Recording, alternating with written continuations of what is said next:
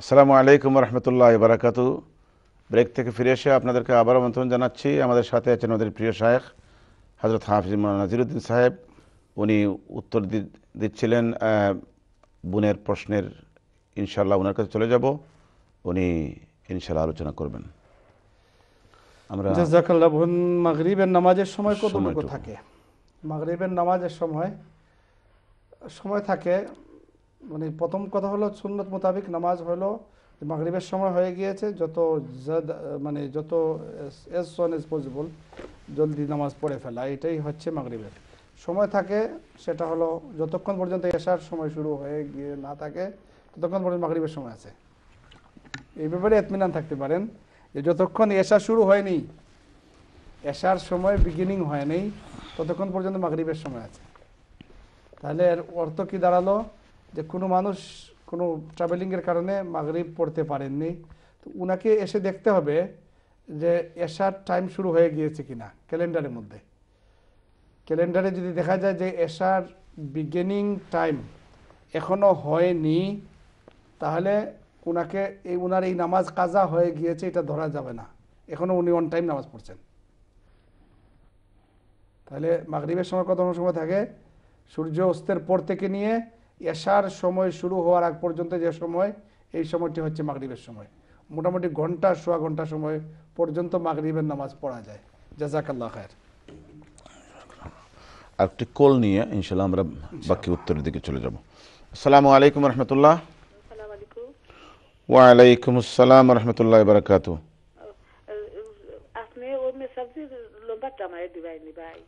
জি আচ্ছা, আপনি control room থেকে ইনশাআল্লাহ নিতে পারবা। আপনি লাইনও থাকুকা, বোন লাইনও থাকলে তারা কন্ট্রোল রুম থেকে ইনশাআল্লাহ দিয়ে দিবা। ওকে, ঠিক প্রোগ্রামের বাদে আপনি করবা ইনশাআল্লাহ। জাযাকাল্লাহ। বোনের প্রশ্ন, নেক্সট প্রশ্ন উনি করেছিলেন, ইয়াসিন সূরা কোন সময় পড়লে বেশি সওয়াব হবে? ইয়াসিন সূরা কোন সময় পড়লে বেশি সওয়াব হবে? তার উত্তর হচ্ছে যে হাদিসের মধ্যে এসছে, কেউ যদি সকালে অর্থাৎ দিনের অগ্রভাগে কেউ যদি সূরা ইয়াসিন পড়ে, খুজিয়াত হাওয়াইজুহু, তার বাকি দিনের সমস্ত কাজগুলো আল্লাহ সহজ করে দিবেন। তাহলে আমরা বলতে পারি যে সকালে ফজরের নামাজের পরে পড়া হচ্ছে সূরা ইয়াসিন পড়ার জন্য সবচাইতে উত্তম সময়। সেটা ফজরের আগে পড়লেও সমান সওয়াব পাবেন, ফজরের পরে অথবা সকালে ঘুম থেকে উঠেও যদি কেউ 8টা 9টা 10টা অর্থাৎ দুপুরের আগে কেউ পড়েন, তাহলে এটাকে সকালেই ধরা হবে এবং ইনশাআল্লাহ তারা সওয়াব পাবেন। এটা হচ্ছে সূরা ইয়াসিন পড়ার জন্য সবচাইতে ভালো সময়। এছাড়া অসুস্থতার সময় সূরা ইয়াসিন পড়তে বলা হয়েছে, মুর্দেগানদের মাগফিরাতের জন্য সূরা ইয়াসিন পড়তে বলা হয়েছে। কোনো মানুষ মুমূর্ষু ব্যক্তি, তার কাছে বসে সূরা ইয়াসিন পড়তে বলা হয়েছে। কবর জিয়ারতে গিয়ে কবরের সামনে কবরবাসীদের জন্য সূরা ইয়াসিন পড়তে বলা হয়েছে। কেউ যদি কবরবাসীদের জন্য সূরা ইয়াসিন পড়ে, আল্লাহ তাআলা কবরের আযাবকে মাফ করে দেন। এইভাবে যে কোনো বিষয়ে আশয়ে আমরা সূরা ইয়াসিন, রাস্তা হারিয়ে গিয়ে কেউ যদি পড়ে, আল্লাহ তাআলা রাস্তা সন্ধান দান করেন। পেটের খিদার সময় পড়ে, আল্লাহ তাআলা পেটের ভোগ দূর করে দেন। পিপাসার সময় পড়ে, পিপাসার তো মানুষ সে আরাম পেয়ে যাবে। কোনো মা বোন তার প্রসবের সময় সূরা ইয়াসিন পড়া হয়, তো আল্লাহ তাআলা তাদের প্রসব ব্যথা এবং প্রসবের কাজটিকে সহজ করে দেন। এই জন্য আমরা যে কোনো মাসলা আমাদের সামনে এসছে, আমরা সূরা ইয়াসিন পড়ার জন্য চেষ্টা করব। জাযাকাল্লাহ বোন। এবং বোনের 3 নম্বর প্রশ্ন, উনি বলছেন যে বাত করার পরে উনি মাথায় খাবার যদি না দেন তাহলে ওনার ওযু থাকবে না? জাযাকাল্লাহ খায়ের। কোনো মানুষ গোসল করার পরে মাথায় ভিজা অবস্থায় বা মাথা কাপড় নেই, এই অবস্থায় কেউ বের হয়ে চলে আসছেন, তো আবার কি ওযু করতে হবে? ওযু কি থেকেছে? অবশ্যই ওযু আছে, ওযু আর করতে হবে না। কারণ মহিলাদের মাথার কাপড় মাথা থেকে সরে গেলে ওযু চলে যায় বলে যে একটা ধারণা আমাদের সমাজের মধ্যে আছে, এটা আগেকার জামানায় আমাদের মুরব্বীরা যাতে ওযু নাম করে রেসপেক্টের সাথে মানুষ মাথার কাপড়টা যেন থাকে, এই জন্য এই কথাগুলো বলেছেন। কিন্তু বাস্তবে ওযুর সাথে এর কোনো সম্পর্ক নেই। কোনো মানুষের মাথায় কাপড় না থাকলে বা শরীরে কাপড় না থাকলে অজু চলে যাবে এমন কোনো কথা না। অজু ভাঙ্গার নির্দিষ্ট কয়েকটি কারণ আছে হাদিসের মধ্যে, এই কারণগুলোকে অজু ভাঙ্গার কারণ বলা হয়েছে। এছাড়া আমরা যেগুলোকে অজু ভাঙ্গার কারণ মনে করি, যেমন শরীর কেউ হাঁটুর উপরে কাপড় উঠে গেলে অজু চলে গেছে, মানুষ মনে করে। কোনো মানুষ কোনো কিছু আপনার খারাপ কোনো কিছু ধরেছে মনে করে অজু চলে গিয়েছে। এইভাবে আমরা মাথায় কাপড় না থাকলে অজু চলে গিয়েছে মনে করি, শরীরে কাপড় না থাকলে অজু চলে গিয়েছে মনে করি। এগুলো কিন্তু অজু চলে যাওয়ার কারণ নয়। এমনকি কোনো মায়ের অজু আছে, তার সন্তানকে তিনি পরিষ্কার করেছেন, তার পায়খানা পেশাব, তার অজু যাবে না, তার অজু যাবে না। কোনো ভাইয়ের অজু আছে কিন্তু তিনি কোনো নাপাক জিনিস ধরেছেন, যেমন শরাব হোক, খারাপ জিনিস হোক, আর এই জন্য তার অজু চলে গিয়েছে এই কথা বলতে পারবো না।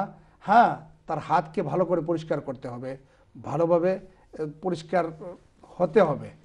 কিন্তু অজু যাওয়ার জন্য নির্দিষ্ট কয়েকটি কারণ আছে।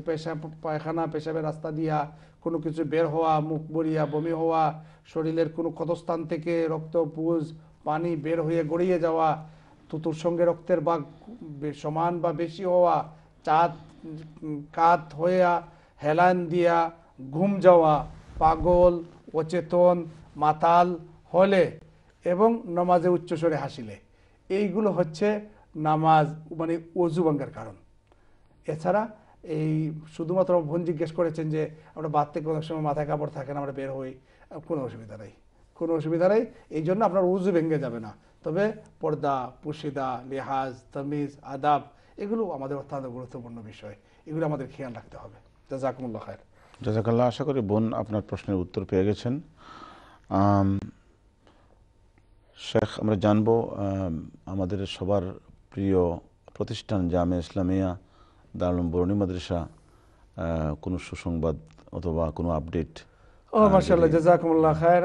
আসলে আগামী বৃহস্পতিবার দিন আমরা চ্যারিটি আপিলে আসছি। আমাদের সমস্ত দর্শক শ্রোতা ভাই বোন যারা আছেন সবাইকে বলবো, আগামী বৃহস্পতিবার বিকাল 5:30-6টা থেকে আমরা ইনশাআল্লাহ কালকের পরে আফটার টুমরো আমরা this Thursday 11th of October আমরা ইনশাআল্লাহ এই চ্যানেলে NTV-তেই আপনারা জামিয়া ইসলামিয়া দারুল উলুম বরুনী মাদ্রাসার চ্যারিটি আপিল দেখবেন, আপডেট দেখবেন, আমরা কি কি কাজ করেছি, এগুলো ফুটেজ আপনাদের দেখানোর মূল উদ্দেশ্য।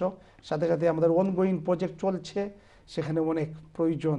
ছাদ ঢালাই কাজ মাত্র শেষ হয়েছে, এখন সেখানে দরজা জানালা ইট আরও অনেক কিছুর প্রয়োজন আছে। তো আপনাদের সহযোগিতা প্রয়োজন। আপনারা একে অন্যে দাওয়াত দিয়ে সবাই প্রোগ্রাম দেখার জন্য চেষ্টা করবেন। প্রোগ্রামের দাওয়াত দিয়ে রাখলাম আপনাদের সবাইকে। আশা করি আপনারা প্রোগ্রাম দেখবেন, আমাদেরকে কল দিবেন, উৎসাহিত করবেন।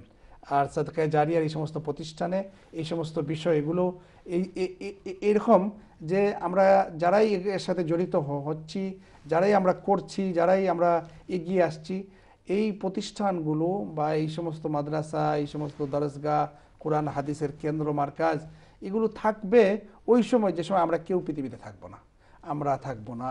তখন আমরা যতটুকু সিনসিয়ার, যতটুকু আন্তরিকতার সাথে, যতটুকু মন এবং নিজের সব কিছু উজাড় করে আমরা যতটুকু এগিয়ে আসতে পারবো সাদকা এবং খায়রাতের লাইনে, সাহায্যের লাইনে, সাদকায়ে জারিয়ার লাইনে, এগুলো আমাদের আখিরাতে কাজে আসবে।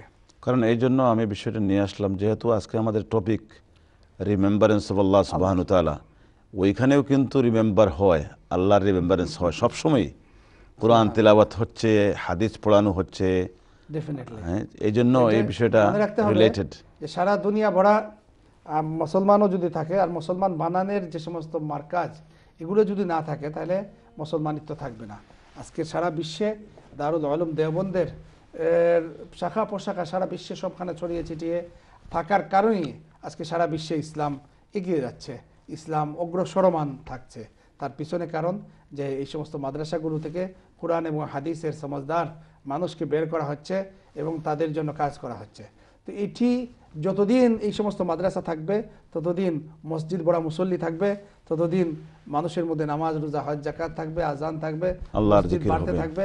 আপনি মনে রাখেন, সারা দুনিয়া বড়া মসজিদ যদি থাকে আর এই সমস্ত মসজিদ বানানেওয়ালা, মসজিদ চালানেওয়ালার ফ্যাক্টরি, মাদ্রাসা যেটা, ওইটা যদি বন্ধ হয়ে যায়, তো একদিন মসজিদও বন্ধ হয়ে যাবে, একদিন মসজিদের নামাজও বন্ধ হয়ে যাবে। এই জন্য আমরা যদি দুনিয়ার ইতিহাস দেখি, বুখারা সমরখান দেখি, এইভাবে সেখানে ইতিহাসের ভিতরে আমরা দেখি সেখানে অনেক ছিল, মাদ্রাসা ছিল। আগে তারা মাদ্রাসা বন্ধ করে দিয়েছে, মাদ্রাসা যখন বন্ধ হয়ে গিয়েছে এরপরে মসজিদ বন্ধ হয়ে গেছে। এরপরে সেখান থেকে আজ শুধু সেখানে ইমাম বুখারীর কবর, তা ইমাম বুরহানুদ্দিন মরগানানি, হেদায়ার মুসান্নিফ, তাদের কবর সেখানে আছে, বড় বড় মুহাদ্দিসিনদের কবর আছে, কিন্তু সেখানে ইসলাম নাই, সেখানে দিন নাই, সেখানে ধর্ম নাই, সেখান থেকে আল্লাহকে পর্যন্ত তারা হেদায়েত বিদায় করে দিয়েছে। এই জন্য সারা বিশ্বে যেখানেই মুসলমানরা যায় সেখানে মসজিদ মাদ্রাসা দুটি প্রতিষ্ঠা করা হয়। কিন্তু আমাদেরকে মনে রাখতে হবে, মাদ্রাসা হচ্ছে মসজিদের চালিকা শক্তি। মাদ্রাসা থেকে মসজিদের পরিচালক বানানো হয়, মাদ্রাসা থেকে আপনার সারা দুনিয়ার মাসলা মাসাইল, এই ইসলামকে হেফাজত, এগুলো করার জন্য মেহনত করা হয়। এই জন্য দারুল উলুম বরুনি মাদ্রাসাও আপনাদের একটি মাদ্রাসা, আপনার সবাই মাদ্রাসার পাশে আছেন, সাথে আছেন দীর্ঘদিন যাবৎ। আল্লাহ তাআলা আমাদের সবাইকে কবুল করুন। জাযাকাল্লাহু খাইরান, আসসালামু জাযা, এত সুন্দর করে আপডেট দেওয়ার জন্য। আর যেহেতু আজকে আমাদের টপিক রিমেম্বারেন্স অফ আল্লাহ সুবহানাহু ওয়া তাআলা, এ সম্পর্কে আরও যদি একটু হাইলাইট করেন। আমাদের হাতে 5 মিনিট আছে, মাত্র 5 মিনিট। আসলে আমি আজকে ইচ্ছা করে এটা চেয়েছিলাম যে আমাদের জিকরুল্লাহর ব্যাপারে কথা বলা। আমরা জানি আমরা অনেক সময় আমরা নষ্ট করি, কিন্তু আমরা আল্লাহ যদি আমরা চাইতাম কাল কিয়ামতের দিন মানুষ আর কোনো কিছুর জন্য আফসোস করবে না, এমনকি জান্নাতীরা জান্নাতে গিয়েও আফসোস করবে না আর কিছুর জন্য। একমাত্র জান্নাতীরা আফসোস করবে যে হায় যদি আরো বেশি জিকির করে আসতাম, আরো যদি সময়কে কাজে লাগাইতাম, আরো যদি একবার বেশি সুবহানাল্লাহ হতো, আরো যদি 5 বার বেশি আলহামদুলিল্লাহ হইতো, আরো যদি সামান্য এক খতম কোরআন বেশি হইতো। এই জন্য আমি বলছিলাম যে তেলাওয়াতুল কোরআন আফজালুল ইবাদাত, জিকিরের মধ্যে সবচেয়ে উত্তম জিকির হচ্ছে তেলাওয়াতে কোরআন।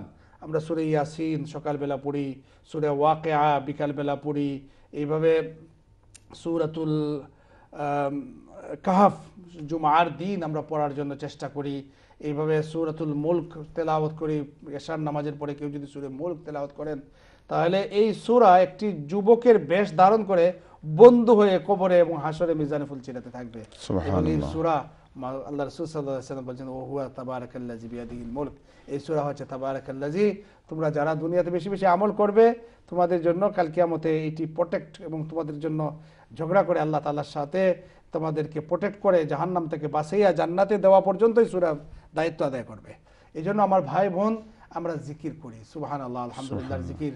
আল্লাহ রাসূল সাল্লাল্লাহু আলাইহি ওয়াসাল্লামের একটি গুরুত্বপূর্ণ হাদিস, সুবহানাল্লাহি বিহামদিহি সুবহানাল্লাহিল আযীম। আমি অন্তত অনেকগুলো জিকির বললাম, কিন্তু আপনারা মনে রাখতে পারলেন না। তাই যে সর্বশেষ আমার নসিহত হচ্ছে সুবহানাল্লাহি বিহামদিহি সুবহানাল্লাহিল আযীম, সুবহানাল্লাহি বিহামদিহি সুবহানাল্লাহিল আযীম। শুধুমাত্র এই জিকিরটা আপনারা যে যত বেশি পারেন তাসবিহ দিয়ে গনে করেন, হাত দিয়ে গনে করেন, অসংখ্যবার করেন। আল্লাহ তাআলা আবার সবাইকে তৌফিক দান করুন, আমিন।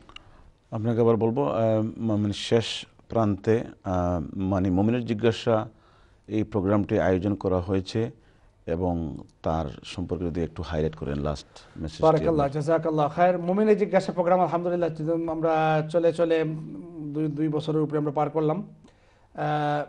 আমার খুব ভালো লাগে যে এই সময়ে অনেকে ফ্রি থাকেন, হয়তো বিকালবেলা অনেকে ব্যস্ত থাকেন, তো তাদের সবার জন্য একটি চয়েসেবল টাইম আমরা বের করতে পেরেছি যে এই সময় যদি আমরা করি, তাহলে হয়তো কিছু মানুষ সেখানে বাচ্চাদেরকে স্কুলে দেওয়ার পরে তারা একটু শোনার সুযোগ হবে, বা দুপুরে খাওয়া দাওয়ার ফাঁকে এটা শোনার সুযোগ হবে।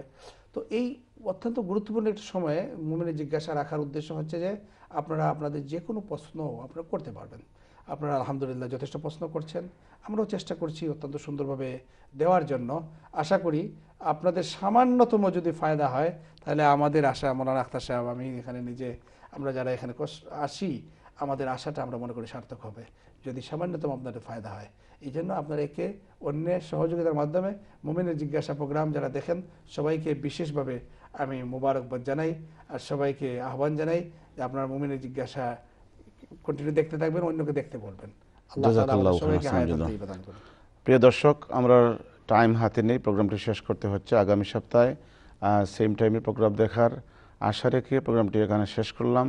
আসসালামু আলাইকুম ওয়া রাহমাতুল্লাহি ওয়া বারাকাতুহু।